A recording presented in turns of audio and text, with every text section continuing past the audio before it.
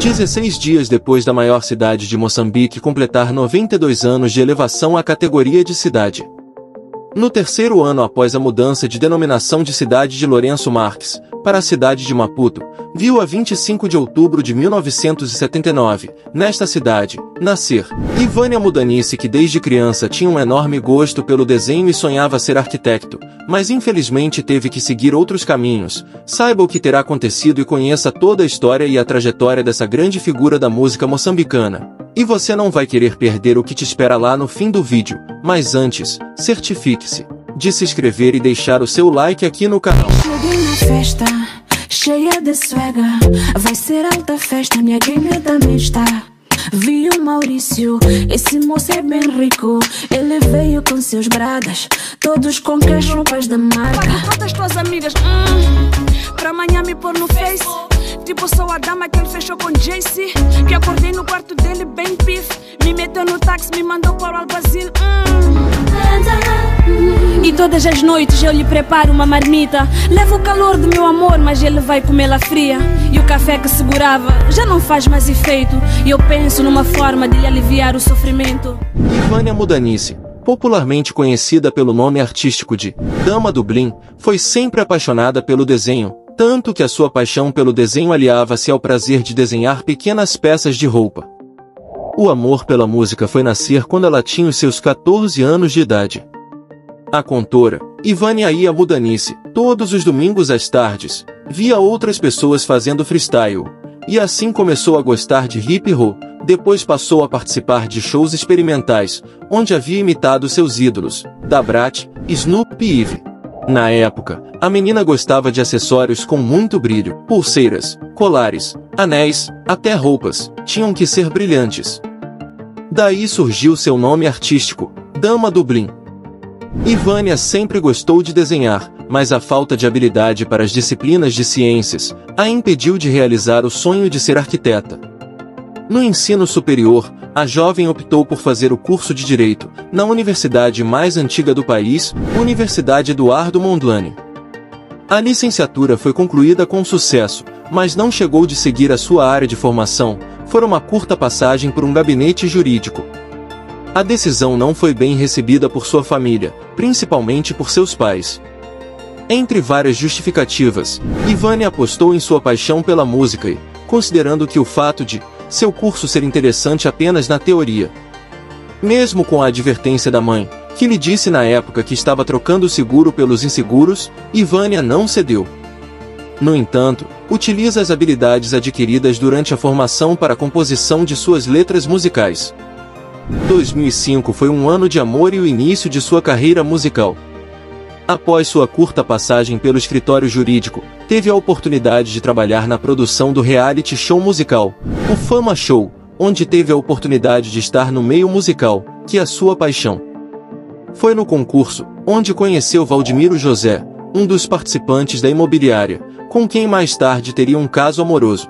Nesse mesmo ano, Dama do Bling participou de 2 músicas do segundo álbum da renomada artista, Lisa James. Na época, eles eram amigos e o empresário, Bang, passou a administrar a carreira dela, e, portanto, foi contratado pela Bang Entertainment.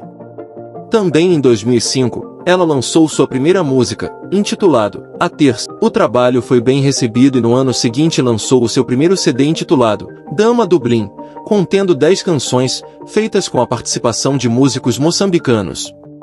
Já em 2007, foi indicado em 4 categorias, nomeadamente Melhor Vídeo Feminino, Melhor Vídeo da África Austral, Vídeo do Ano e Melhor Diretora de Vídeo Feminino. Esse ano também foi marcante por ter lançado seu segundo CD, contendo 15 músicas, incluindo o hit Cala-te Boca, que contou com a participação especial do Mano Azagaia. Dama do Bling conheceu o conceituado estilista Feliciano da Câmara, que no ano seguinte fez uma coleção e juntos participaram no evento Moçambique Fashion Week, tendo conquistado o primeiro lugar no certame da CFM, e em 2009 no Céu.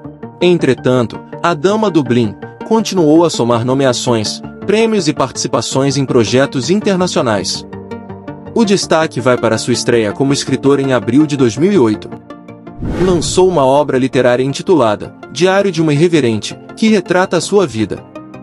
O livro não vendeu muito bem, apenas os fãs mais próximos conseguiram. Após conhecer um dos músicos mais cobiçados, Valdemiro José, no reality show, namorou e casou-se oficialmente. O relacionamento durou 4 anos. Em julho de 2009, ela decidiu terminar o casamento. A decisão não foi bem-vinda. Na época, uma mulher que tomava tal decisão era mal vista na sociedade moçambicana. Antes da separação, Ivânia teve que passar por um dos piores momentos de sua vida. Como parte de sua irreverência, ela se apresentou quase nua em um programa de televisão enquanto estava grávida. O show foi exibido em horário nobre. O fato chocou as mulheres conservadoras, que a condenaram socialmente. Pouco depois, veio a pior notícia: Ivânia Mudanice perdeu o bebê. No final da primeira década de 2000, Dama do Bling percebeu a dinâmica da produção de espetáculos e preocupou-se em executá-los pessoalmente. Sua saída da gravadora Bang Entertainment foi anunciada em 2008. A cantora saiu junto com Valdemiro José e Marlene. Sem agência, Dama do Bling ficou desnorteada por alguns meses. Seu empresário passou a ser Isidine, com quem ela teve uma parceria em 2009. Aliás, foi no início da parceria que os dois se conheceram, namoraram e depois se casaram, mas vamos deixar esse assunto para o fim do vídeo. Em abril de 2010, foi a única moçambicana a vencer 3 categorias no concurso Mosaic Online Video Austral, nas categorias de Melhor Artista Feminina, Melhor Hip Hop e Melhor Colaboração Africana. O evento aconteceu em Sandton, na África do Sul. Ainda no mesmo ano, foi indicada ao African Music Award. O evento foi realizado em Londres, Inglaterra. Em março de 2011, lançou seu segundo livro infantil, Melissa Arco-Íris. Em dezembro, a ascensão internacional parou. Ivânia teve que interromper a carreira para a maternidade. Em abril de 2012, deu à luz a sua primeira filha, a quem deu o nome de Índia, por gostar daquele país asiático. No dia 24 de agosto, Ivânia e Isidine casaram-se, evento realizado à moda moçambicana. A artista passou a se chamar Ivânia Mudanice Samamad. Depois disso, Dama do Bling voltou aos palcos e continuou a ascensão. Foi considerada uma das 10 melhores artistas da África de 2012. No final do ano, lançou seu 5º disco, Deusa, do qual participaram Júlia Duarte, Cláudio Ismael, Dylan, Bruna e Tatiana. Em 2014, voltou a se afastar da arena musical. Ele ressurgiu anunciando o nascimento de seu filho, Prince. Atualmente, Dama do Bling é uma das melhores rappers femininas da África. Além de cantora e estilista, Ivânia é empresária.